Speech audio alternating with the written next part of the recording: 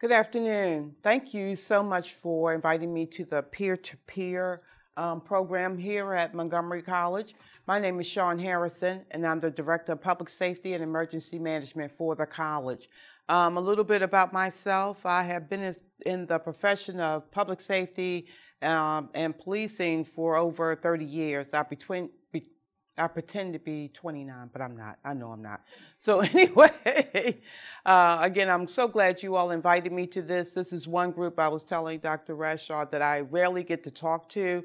And I miss you guys because you are the ones that are out and about on campus. You all are the ones who see things that are going on.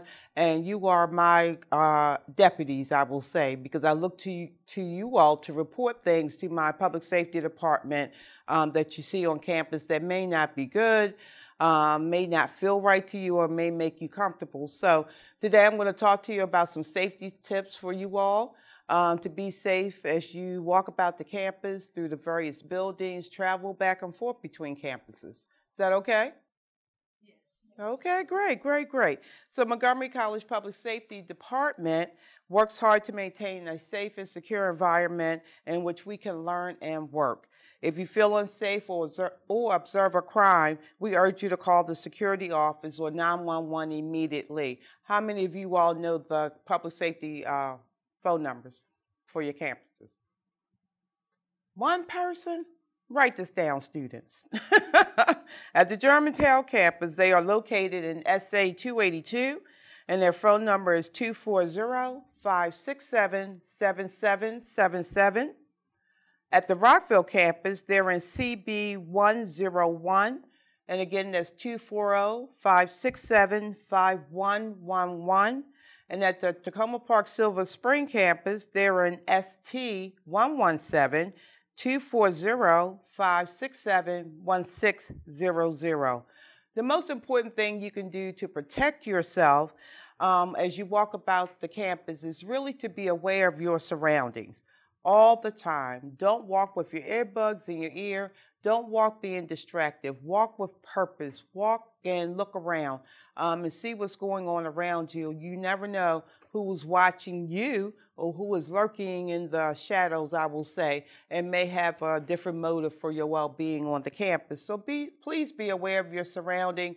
Quite often we are distracted. Everybody walks around with a phone in their hand. I'm very guilty of the same thing. But take a minute in these environments to keep yourself safe at all times. How many of you have seen the campus safety active shooter video? Oh my, wow, I should have pulled that up for you all. Please take a minute to go to www.montgomerycollege.edu/emergencies. Look under emergency procedures and look for the active shooter video and take a minute to watch that. As you know, that is a horrific event that is going on or has occurred across the country. Our campuses are not immune for that type of treatment or type of event that could occur. So I want you all to be aware of how to run, which is what we teach here, hide or fight. In the midst that we have a campus shooter on our campuses. Hopefully not, but I just want everybody to be aware. I get this a lot from the students that you aren't aware of the type of programming we have out here for your protection. Again, go on to it's actually under facilities and public safety website, and you will see some things that will also help you be safe as you move about the college. How many of you are signed up for MC Alert? Great. Thank you very much. That's the communication. When I got here, we had a difficult time getting messages out quickly and across many platforms, meaning email, text, phone calls, social media, to let you know about what was going on the campuses. So now with that platform in place, everybody signed up. You all will get the information in a timely fashion. So I hope you all sign up and spread that word on the campus that we really need you to do that. We offer many services here to keep you safe. One is our 24-hour escort service. It is by request, but if you're here late at night or early in the morning, you feel uncomfortable walking from your car to a building, pick up the phone and dial one of those numbers I gave you and ask for an escort. And I will say this out loud and into the camera. If you ever get a response that they are not available or they don't provide that, please call me directly. Okay? That is something we provide, and I insist that my officers participate with the person who's making that phone call. So remember the 24-hour escort service, because we are one of the few entities that's here 24 hours a day, 7 days a week. We are here. Whether it's snowing, raining, we're like the mailman. We are in the weather. You can always pick up a phone. You can always call into our public safety office and get someone on the phone. We are here. We provide first aid. All of my officers are first aid certified. They're also AED certified. So if we have someone who has a cardiac event or something like that, we are able to provide assistance until local law enforcement or emergency personnel arrive. Okay, throughout the year, we provide training, again, on evacuations, whether it's just a fire alarm, again, whether it's an active shooter event or something like that, we provide training. And again, you're the group that I seem to miss. If you feel like you would like to have us come into your group and give you a specific training, please don't hesitate to call me. I'm at 240-567-4292, and we can make arrangements for that for your group. Okay? Every year on October the 1st, the college is mandated by federal law to put out what we call the Annual Security Report, or ASR. Every college in the United States has to report out to the Department of Higher Ed what we call Part 1 crime statistics, meaning any homicides that occur on a campus, any rapes, any robberies, any assaults that occur that are based on biases, whether it's religious or gender or anything like that. We are mandated to do that. Inside of this document, and we call it ASR, inside of this document tells you about, again, these type of services we offer, who we partner with, how to reach your local police departments, trainings that are available, whether it's from student affairs in terms of sexual assault or domestic violence, stalking, things like that. So please look for that every October the 1st. I always tell parents this, and parents don't normally look for this document, but they should, because it kind of tells you how a campus is operating, whether they're having a lot of assaults or any type of crime on their campuses. So take a look at our report. It's very good. We have a few hiccups, around the campus, but normally what occurs on our campuses seems to be more of a neglectful type issue in terms of theft. You plug up your phone, you walk away from it, you leave your iPad sitting in the front seat of your car in plain view, things like that that occur, which make these crimes very easy to happen. So we ask you, again, to hide your materials, hide things, don't leave your phone unattended.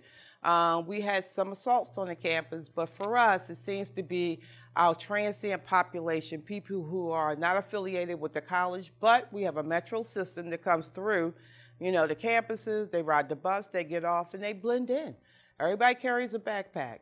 Students range from ages of 16 to whatever, and again, they just blend right in. No one really notices. So those are the type of crimes that seem to occur on our campus. But again, it's a very safe environment. We work very hard to do that, again, to keep you all safe. So I have some general crime tips for you, and they would include, again, be aware and recognize how vulnerable you are. We really are, because we're not paying attention to our environment. We get out the car, we got books in our hands, we got the phone in the other hand, and we're just walking about. We're not being aware of where we are. That's very important.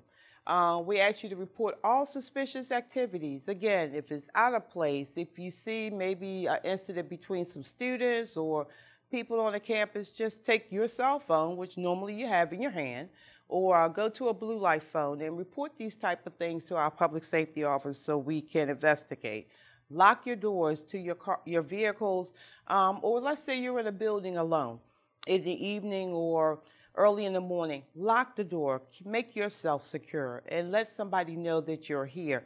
Quite often I'll get faculty, when the college is closed for breaks, that want to come into their offices, and we have no idea they're there. Something could happen. They could have a heart attack, they could pass out, need medical help, but we have no idea that they're in the building. So that's important.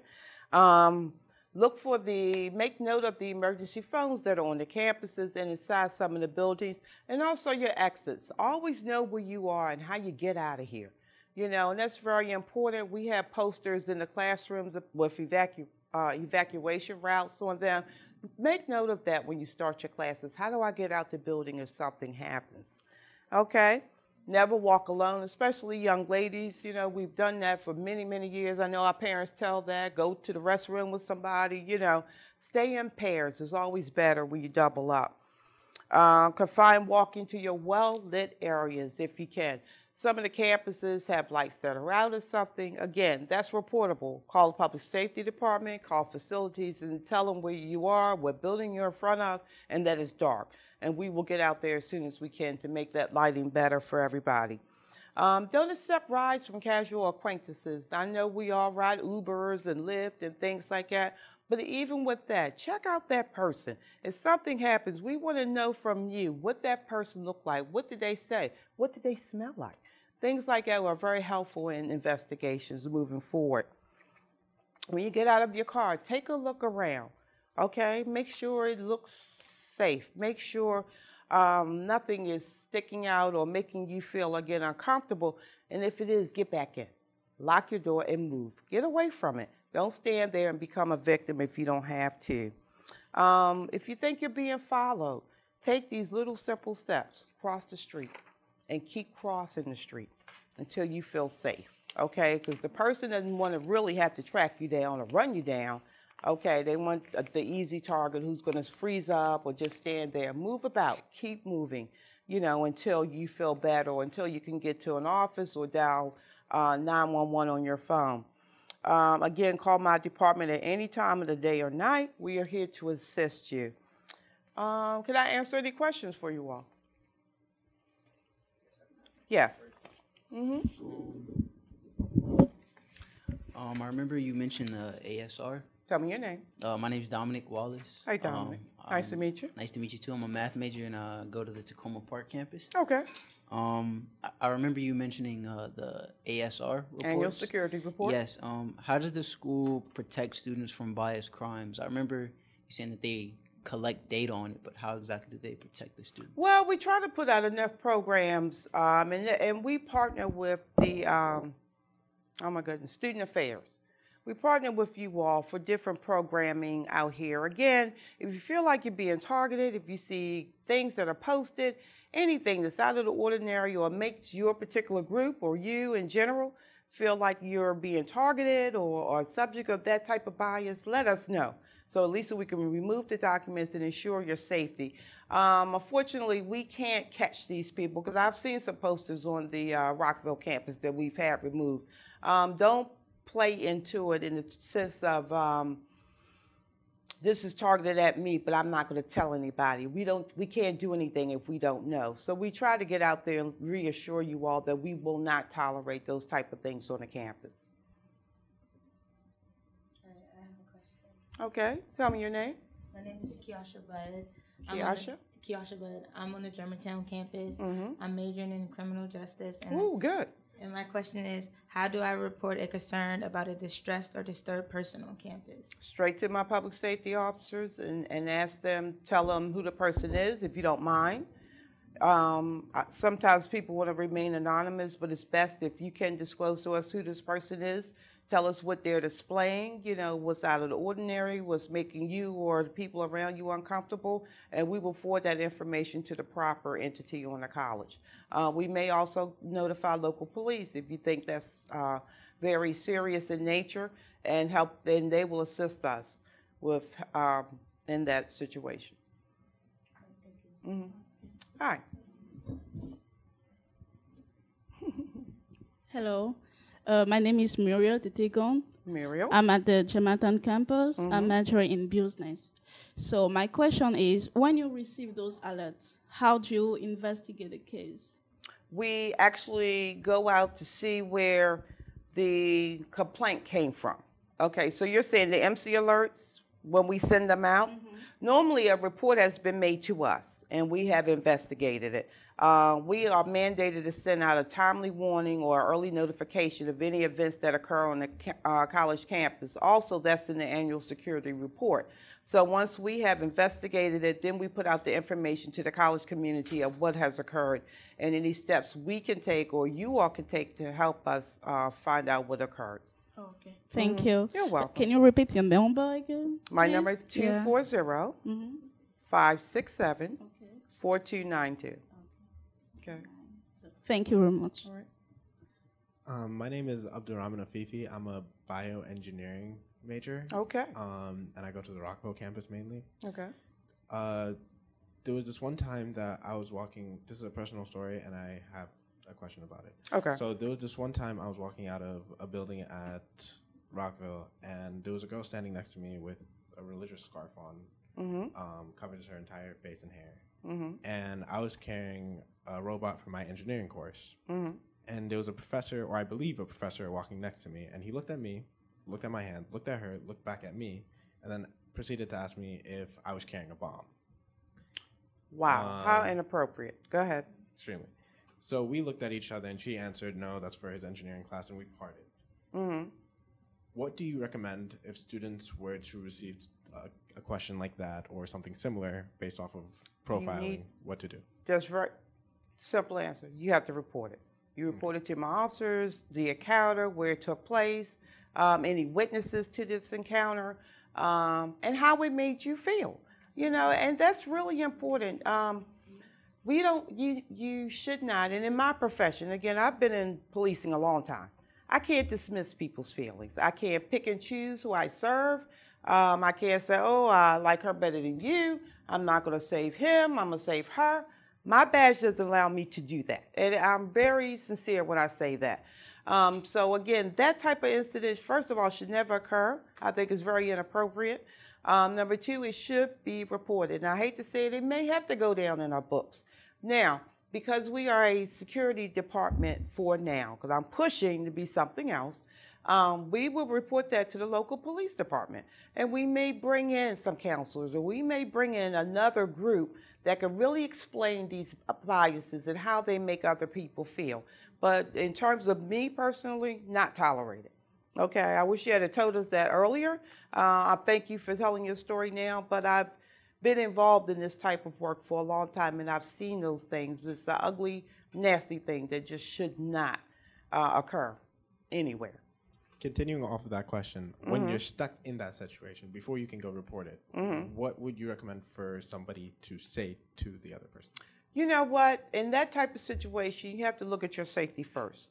If you respond, if you have a rebuttal, are you making yourself a target of further negative conversation or maybe even violence? You don't know what that person is thinking. You know, for someone to make that comment, you got to wonder, okay, in this day and age. But, you know, you always look at your safety first. So if you felt offended and you felt like you had a right, what you do, to respond to it, you should have. You know, but you also have to be aware of what the consequences are for that. But again, in those situations, you report that and let us know. And especially, you're talking about a member of our faculty or staff or someone acting in that manner. I don't think the college would have taken that very lightly. Thank you. You're welcome. You are welcome. Any more questions? Come on. Tell me about your, just you might deflect a little bit. You're a criminal justice major. What's your plans? I don't know yet what I want to do with it, but I think I want to become a lawyer one day. Interesting. Yeah, because I like helping people. Okay. So that would be an interesting field to go in. Okay. Good for you. Okay. Yes, ma'am. After I heard Abdul's story, I'm wondering about the reporter. So someone who's not really a victim report the story.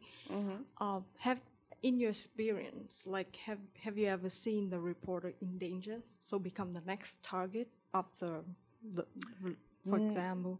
To answer your question, no, I have not.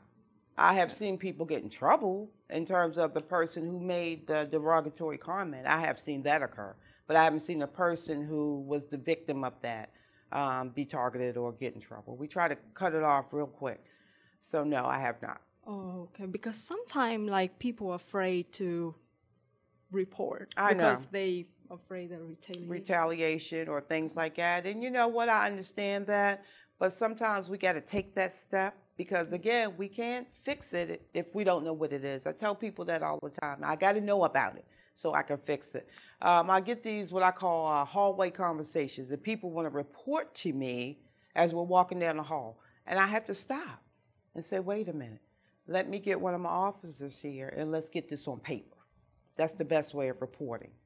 And those things, believe it or not, our reports can go to the local police department, and they look at that data. So it's not just confined to Montgomery College. They look at it around the county. Where are these incidents taking place? Where are these comments, taking place? And they report out on this as well. We are extremely diverse on this college campus, and I'm sure your story or what you may have heard or not heard is much more frequent than is actually reported, But really to get to the bottom of it or try to stem it off, it really needs to be documented and sent to the proper authorities.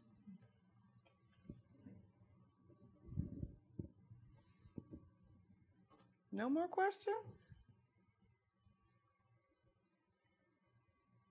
No? All right. Well, it has been my absolute pleasure. You have my number, and I'm very serious. When I say call me, please call me.